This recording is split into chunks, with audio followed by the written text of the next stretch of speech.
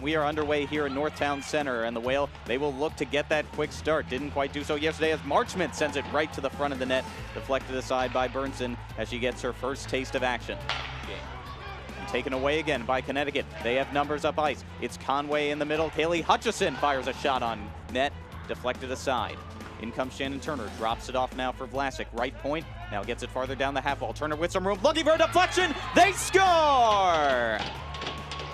Waiting out in front of the cage was Janine Weber, and she has her first goal of this PHF season.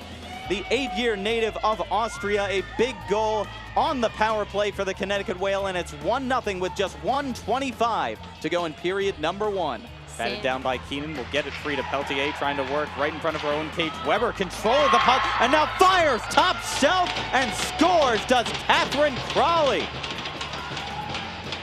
Again, it was a big defensive takeaway. Let's go. Allison Atia's stick, and she just tosses it right back at her as we get a replay of the Ganser play. A great defensive breakup at the last play there, sliding in Allie Monroe, the former Syracuse captain. Wingers up this Panda line, and still she takes it in. Numbers now for Buffalo. McDougal looking to the center, pass across. Kramer scores! They had the numbers, they had the open ice, and what a last few minutes by Anna McDougal as she gets it away to Dominique Kramer from Fargo, North Dakota. Third goal of the season, and Buffalo is right back in this game to go in regulation. Shannon Turner looking things over now, fires one high and scores! Looks like a late deflection from Kennedy Marchment.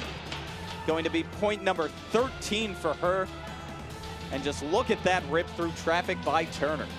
I love that. Shot up high, tipped down low. Absolutely beautiful. And that will do it from Northtown Center, a 3-1 Connecticut Whale win. Another win on the season, her 4th for Abby Ives.